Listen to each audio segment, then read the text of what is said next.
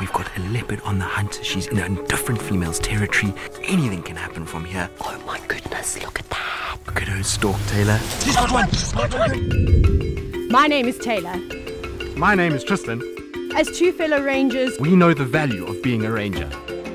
Together, Tristan and Tayla are seeking out the world's best rangers, those special people who can help bring us close to our truly wild spaces. For Tristan and Tayla, it's about sharing stories and new ideas. They are hoping to explore more of the natural world and learn how to better protect it by listening to their fellow rangers and their unique points of view.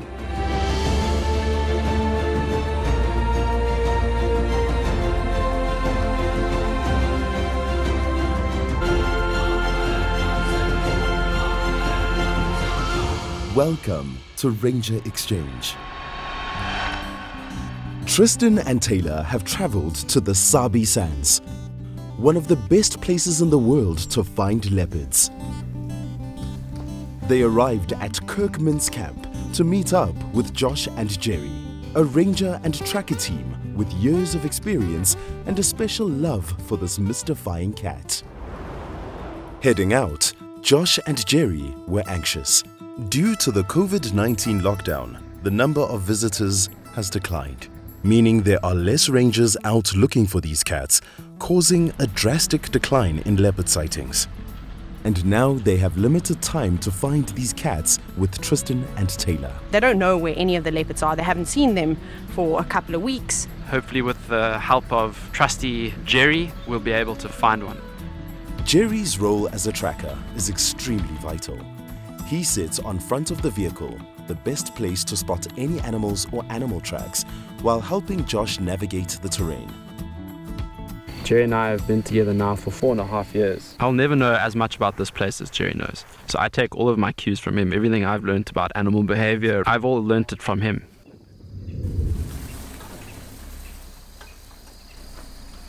After hours of searching with no leopard in sight, they receive a tip-off. Bushback drive close to Cake Crossing.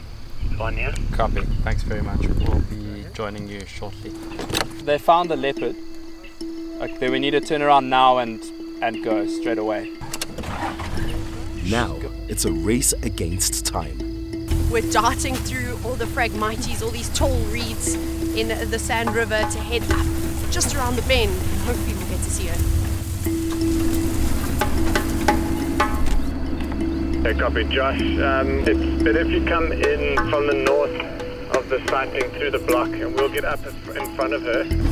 No ways. This is insane. Jerry, do you know who this is?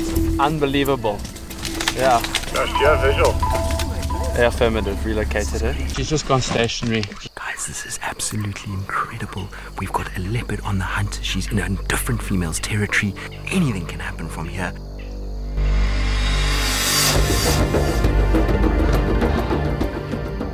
She's being alarm called by monkeys, but the monkeys' alarm call has actually triggered some warthogs to start running, because the warthogs don't know what's going on, and they're actually moving down towards the leopard at the moment. Oh my goodness, look at that. I wouldn't be surprised that this warthog maybe even tries to chase her. Oh my goodness, what's big enough? Oh, you just see There's 2 piglets just on the other side. Is she going around to get the piglets? She is. Look at her stalk, Tayla. It almost looks just like she's sizing up each individual warthog, is just trying to kind of figure out which one she wants. If she wants to make a move, she's going to have to make it quickly, huh?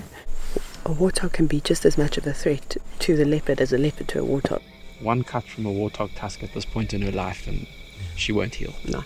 I want her to get a meal, but I understand that if she gets thrashed by this warthog sow, this could really be the end of her. A rare standoff ensued between a hungry leopardess who has strayed from her usual territory and a mother warthog trying to defend her piglets. Next place from here is to go into her burrow. If she goes into the burrow now, with those piglets walking past after her, that could be a bad situation. The leopard's body language, incredibly alert. See, her head is up, her tail is flat, she's focused on those piglets. It actually looks like she's dripping a bit of saliva there as well, so she must be getting quite frustrated with this whole situation. Oh, she's backing herself into a hole.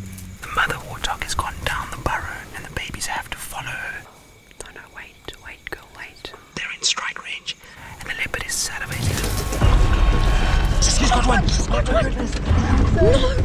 That's insane. Unbelievable. Believe that. I haven't seen her front paws. Do you think maybe she's got it pinned? There was a squeal. Oh, I think she might have it in her front paws. This is insane. This is madness. Oh, no, she's missed it. Look how disappointed she is. Oh, that mother's going to come out there in a moment. This is why leopards are better, Tayla. Okay, no, this is why this leopard is better. No, this leopards in general. Look at those eyes now. She's covered in dust. Shame, girl. I'm tingling all over right now. This has been the most unbelievable. My heart. The shakes. I've never seen anything like that. Hey, Jerry? Yeah. 4.5 years together. This is the equivalent of winning the lottery. In nature terms. I mean, it's just the chances of this are so slim. As far as leopard sightings go, this does not get any better than this. Life out here is on a thread all the time, isn't it? I mean, it's millimeters that she's just missed. A battle for life and death on both sides here. As rangers yourselves, you guys must know how often you watch something like this unfold and it just peters out. Yeah. Warthogs move away, leopard goes to sleep, sun sets, life continues. Yeah. But to see that unfold, just think this kind of stuff, what we've just seen, is happening throughout the entire Kruger National Park, throughout the Sabi Sands, and not everyone gets to see it. No. Into the life of a leopard, and to see something like that makes it worth all the hours, all the sweat, all the effort to be out here and find these cats on a day-to-day basis. Over the past year, the rhythm of rangers' work in the bush and their interplay with their conservation efforts has been thrown off due to the COVID-19 lockdown. And now today, despite the parks being open, the loss of revenue has a huge impact on conservation. For me, I'm super emotional because, yes, it's been hard, hey, for me the last couple of months. And this has really ignited my passion again for being in the bush and guiding and stuff. At one point this year I was maybe I must just leave. But this, I feel like I've got this second wind. Yeah, very cool.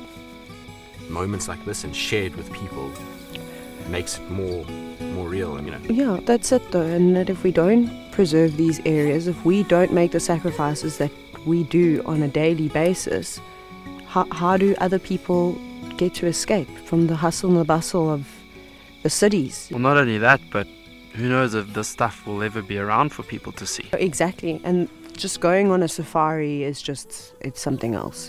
For me, there's no words to describe it. It's just a feeling.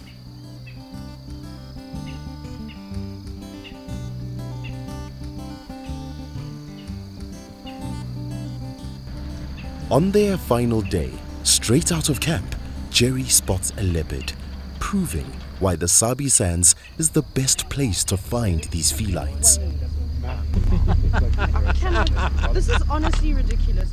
This is absolutely unbelievable. We've just left camp. We've already bumped into a leopard. There is nothing more special than when you get a big cat like this walking past the vehicle. The Sabi Sands is one of the best places in the world to see these elusive cats. And the reason for that is, over many generations, the leopards here have slowly become more and more comfortable with the presence of vehicles. And they do all the stuff that they would usually do, almost as if we weren't here. But this leopard was not sticking around. They lost it just as quickly as they found it. This is what is amazing about a leopard. 1 minute they're there, the next minute they're gone.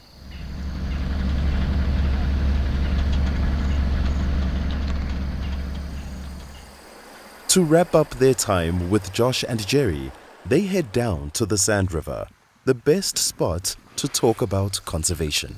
We were so spoiled to see that leopard have that interaction, and not only that, but just also being in a place like this and having excellent rangers and trackers that take you along that journey that just makes it a mind-blowing experience. Just also spending time with the two of you, people who are so passionate about what they do that they give every single day to spend it out here and keep preserving these areas. You really did reignite my passion for being out in the bush. Thanks, Tayla. Just by being able to share moments and experiences like this we're able to spread the good word and educate people. And this is the perfect place to showcase it. This is one of the places where leopards are so well protected. The population is flourishing, and we can show people what really happens when you protect such an incredible cat and the ecosystems that that cat resides in. I think both of us have found something that maybe we've potentially lost over the years. Sometimes you forget about some of the things that really make you passionate, and it's why sitting with another ranger and experiencing something with another ranger is always so special. Thank you, Tristan. Thank you, Tayla. Thanks very much, guys.